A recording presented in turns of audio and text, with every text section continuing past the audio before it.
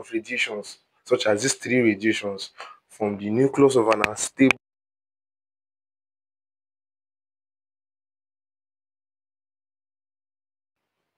All right, sorry for the technical fallout.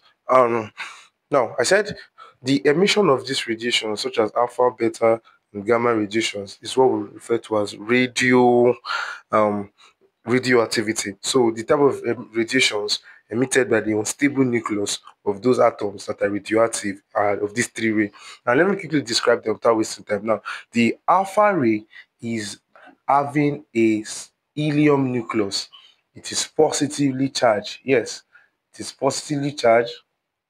It has an helium nucleus. So when we represent alpha ray, we just use helium atom. It is positively charged. It is highly ionizable. It can be deflected by an electric field.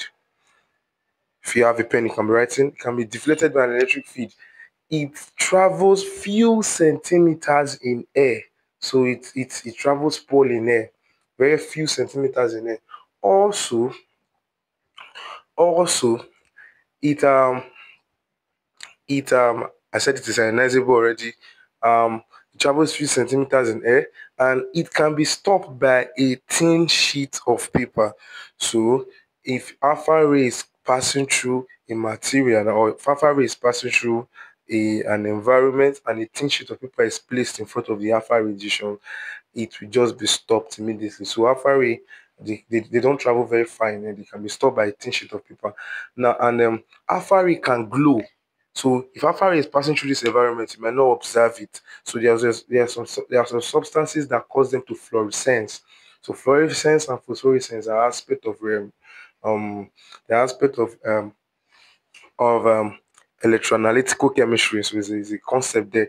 So they will fluorescence or glow. Let me use the word alpha ray fluorescence or glow in the presence of zinc sulfide. Yes, alpha ray will glow in the presence of zinc sulfide. Fluorescence in presence of zinc sulfide. What about beta rays on the other hand? What about beta rays on the other hand? Beta rays on the other hand Beta rays, on the other hand, are negatively charged. So we represent them with electrons. Yes, some people also call them negatrons. Yes, we represent them with electrons. So beta rays, they are negatively charged and they are also highly ionizable. They travel a long centimeters in air.